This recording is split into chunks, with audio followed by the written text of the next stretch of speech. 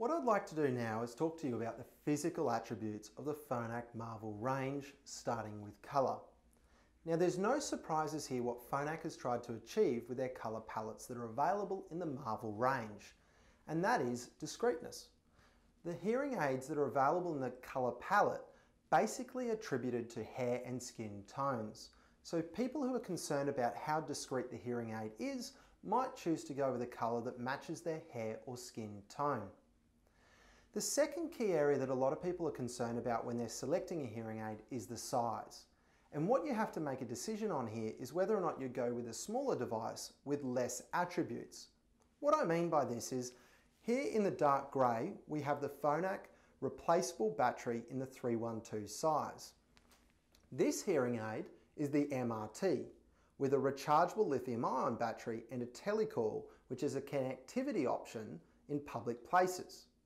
As you can see here, there is a bit of a difference between the sizes of the two hearing aids. If you decide to go with a smaller option, you're effectively doing away with the lithium-ion rechargeable battery and the Telecoil.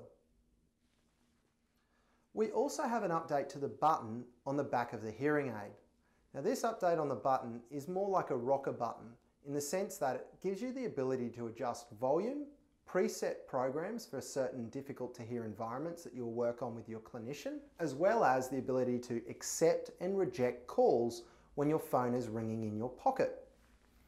Another key area of the Marvel range that's been updated is the receiver wire. Now this is the physical receiver wire that goes from the back of the hearing aid into your ear canal.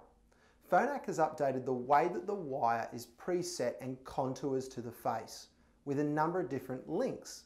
What this means is that you're going to have a receiver wire that contours to the face closer, it's more discreet and arguably more comfortable. Another area that's updated is the silicone dome on the end of the receiver wire and the wax filter. The dome on the end has been updated to a variety of sizes with open and vented options. The reason for this is to give you some options that have got a bit more of a natural sound, as well as some that are a bit more comfortable.